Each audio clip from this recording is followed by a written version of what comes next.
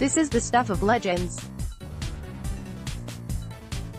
Before the Royals game Friday night against the Cleveland Indians, Royals catcher Salvador Perez met with a fan named Colin Couch, who has cerebral palsy and is in a wheelchair.